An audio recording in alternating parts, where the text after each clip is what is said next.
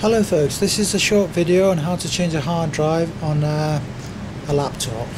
The hard drive in this instance is behind this panel. Remove these two screws and then lift the cover out of the way. This is the hard drive caddy.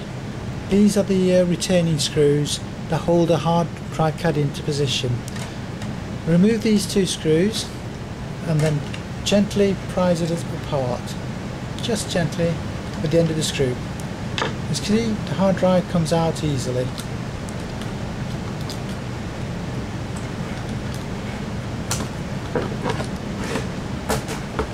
Okay.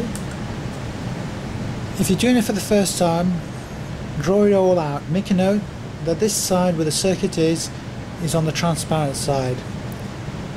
The other side has got the writing, so you can put so you'll be able to remember how to put the hard drive in the caddy when you come to change it over.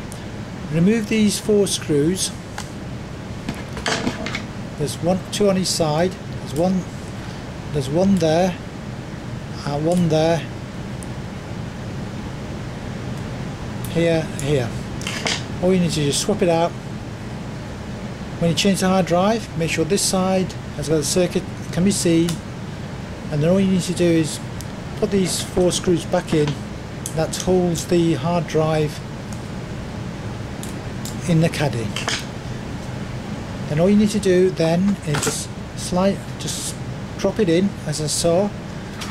Just gently put pressure on the sides here and here to slide into position. Then all you need to do is put the small screws back in to hold the hard drive caddy into position.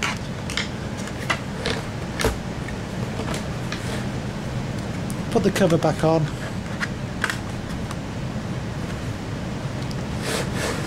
Put the cover back on, as you see.